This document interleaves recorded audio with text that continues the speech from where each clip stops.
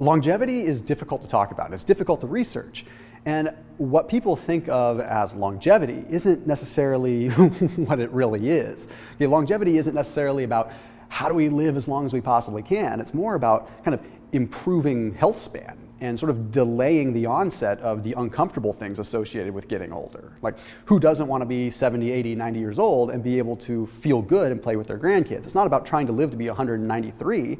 It's about trying to just live your best life possible. So keep that in mind when we're talking about this research. So I'm going to go through some of my favorite research from someone that I really appreciate in terms of content creation and research, and that is Dr. David Sinclair. So let's break it down. We'll discuss a little bit more on aging longevity. So in 2018, the World Health Organization classified aging as a disease. Now, what that means is we have to be careful with how we talk about aging. We have to talk about it as if we would talk about an actual disease.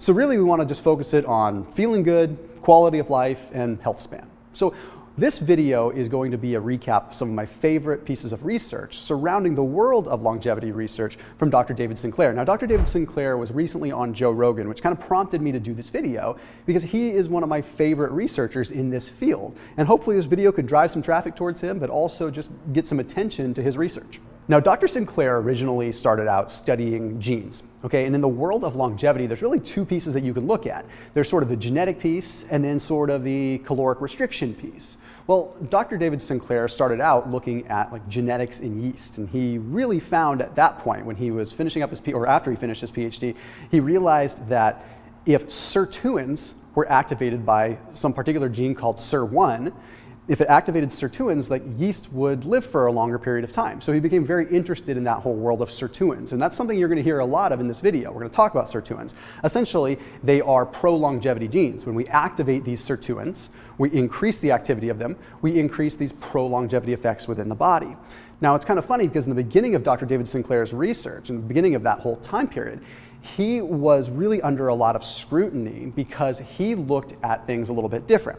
You see, he was looking at sort of external activators of sirtuins. So one of the big things that he discovered was utilizing resveratrol, which is a powerful antioxidant, to activate sirtuins. So he's kind of looking at it from sort of an additive form, like what can we add in to externally activate these sirtuins that seem to encourage yeast and worms to live longer. Whereas his PhD supervisor at the time was coming at it from a different angle, and he was looking at it as, hey, caloric restriction is a better way to activate sirtuins. And that's via what's called NAD, nicotinamide adenine dinucleotide. And just to put that into a nutshell, what that means is NAD is something that ultimately carries an electron to allow us to create energy. The more NAD we have, the more NAD can carry energy, but also have some more left over to activate sirtuins. NAD activates sirtuins, and as we get older, we lose amounts of NAD, meaning we lose the potential to activate sirtuins, which definitely has a cascading effect on our potential aging, right? Well, later on in like 2006, Dr. Sinclair and his old PhD supervisor sort of came together and wrote an article talking about NAD and how it can activate sirtuins. So they kind of like wrapped around and ended up going down similar paths anyway. And that's when all the research started with like adding in supplements that can potentially boost NAD production. So things like nicotinamide riboside or nicotinamide mononucleotide. That's where all that research started, and people started getting really excited about that, being like, okay, based upon this research from Sinclair, we can potentially take these kinds of supplements and maybe increase NAD production and ultimately activate sirtuins and maybe get more of this health span benefit. Now, before I go any further, I'm going to lay out a full disclaimer here, okay? I am not a doctor, okay? I look at the research, I study the research, and I give my opinion on certain things. I am a fan of taking NMN. I feel better with NMN. That doesn't mean I do not like NR. Okay, but I do like nicotinamide mononucleotide, and we'll talk a little bit more about it. Okay, people are always very interested in the things that I take in that category. So this video is sponsored by a brand called Verso. Okay, I want to be very clear on that. It doesn't mean that the content in this video is invalid because there's a sponsorship on this video, but it's because that's the one that I generally take. So I did put a link down below if you want to check them out. It's called Verso, and it is an NMN supplement that is also bound with what's called trans resveratrol, so kind of coupling the research from Dr. Sinclair when he talks about resveratrol, but also the benefits of NMN. So Verso is not affiliated with Dr. Sinclair. Verso is the one that I use, and hence why I'm recommending it. So they store their product cold like it should be, and then they expedite it to you so it's not exposed to a high temperature, because it really shouldn't be exposed to a high temperature. So they are just my favorite one. I feel like they have a top-notch quality, they have their dosing accurate, and I feel like they just do a really good job, and they're an ethical company. Plus, I just like them as people because they're good people. So that link is down below if you want to try out using NMN. Now let's get into some of my favorite research from Dr. Sinclair. So Dr. Sinclair published a study in the journal Cell. And this one was on stem cells. And I find stem cells fascinating because as we get older, if we have a decline in stem cells, it can make cells basically irreplicable. Like cells should be able to replicate, right? And as we get older, if they have less ability to replicate, we have less ability to recover. And yeah, that could be an issue. So what was this study that was published in the journal Cell by Sinclair? Well, in this case, Dr. Sinclair found that nicotinamide riboside can actually restore some of the function of what are called muscle satellite cells. So satellite cells are cells that are just outside of the sarcoplasmic reticulum, just outside of the regular muscle cell. And when activated, they sort of fuse and allow a muscle to grow. So without muscle satellite cells being activated, or without lower levels of muscle satellite cells, we really have an inability to build muscle. So in this study, which was conducted on mice, he found that healthy but aging mice that supplemented with nicotinamide riboside ended up improving their endurance by activating satellite cells. So once the satellite cells were activated, they were able to allow the muscle to basically grow and fuse properly. This is just very interesting because I'm always interested in performance stuff. I'm also interested in aging, and when it kind of like intertwines like that, I find it fascinating. So that's with nicotinamide riboside, but let's take a look at some of this other stuff that he's researched. Vascular health is a huge piece.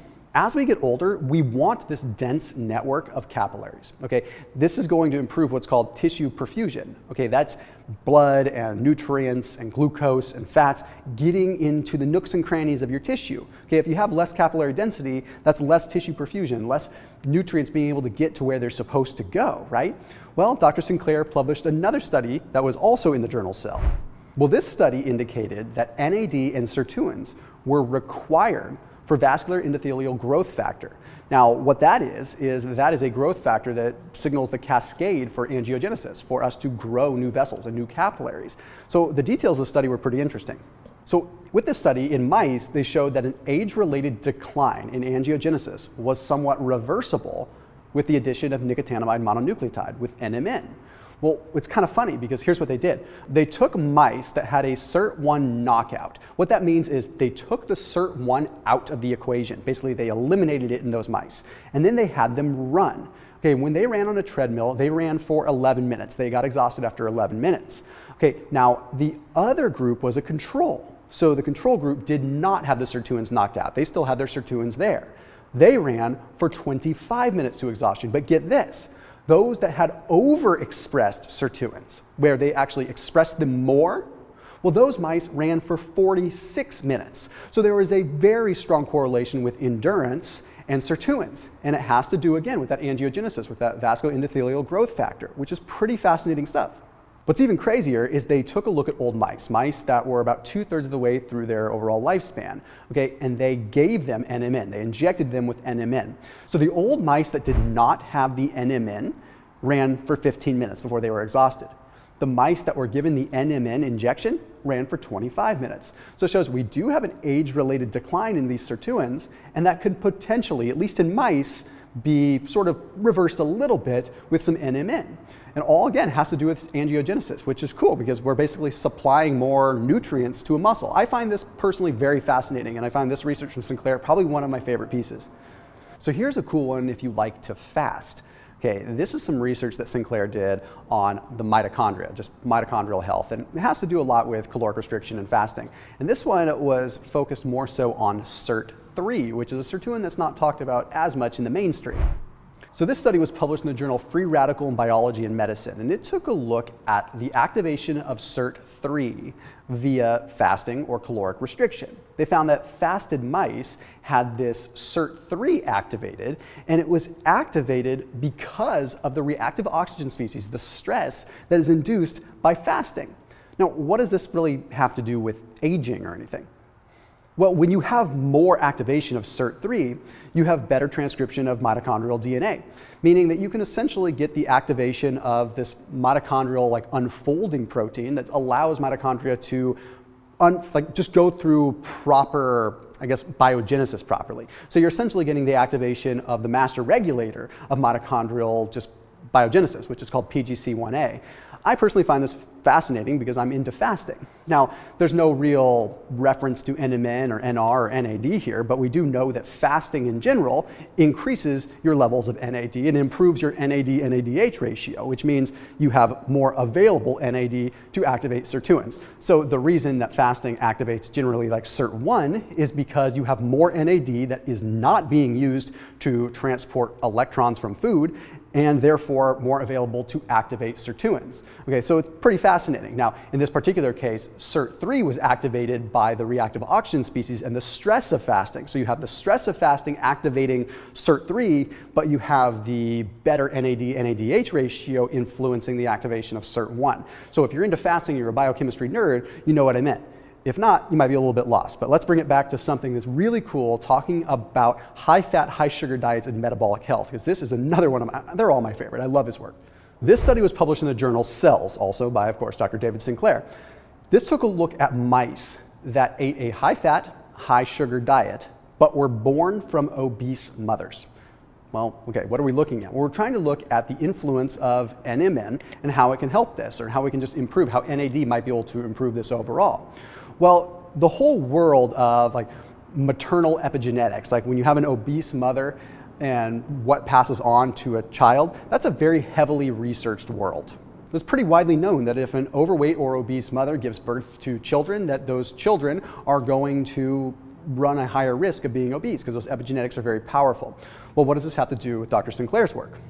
Well, in this study, he found that with these mice, that impaired glucose tolerance that was a result of just, again, high-fat, high-sugar diet and being born from an obese mother was ultimately reversed, or at least somewhat reversed, by utilizing NMN for just 8 days. So that's a pretty powerful thing when you can change sort of the epigenetic influence of a child, in this case, a child mouse, right? So basically this mouse was born from an obese mother. The mouse was probably prone to being overweight from a genetic standpoint, plus it was eating a high-fat, high-sugar diet, but utilizing NMN improved its ability to deal with that. It improved glucose tolerance. It also decreased the amount of hepatic fatty acid synthesis. So that means that it ran a lesser risk of developing a fatty liver and having that kind of synthesized. So very interesting stuff. Again, this is all research that's done in mice, and you could say whatever you want about it being applicable to humans, and I make sure that I offer that full disclaimer up there that anything with this is all just research, right? You could apply it to yourself. I am an experimental nerd, and I'm totally down to experiment on stuff if I look at the research and it seems conclusive. And Dr. Sinclair has done so much research, I feel like it's someone that I trust. So I encourage you to check him out. I encourage you to look at his work. I encourage you to look at the podcast that he did with Joe Rogan and give it a listen. And I also encourage you to experiment and test this out yourself. Try different things out. Again, thank you for watching, and appreciate Verso with the sponsorship on this video. As always, keep it locked in. I'll see you tomorrow.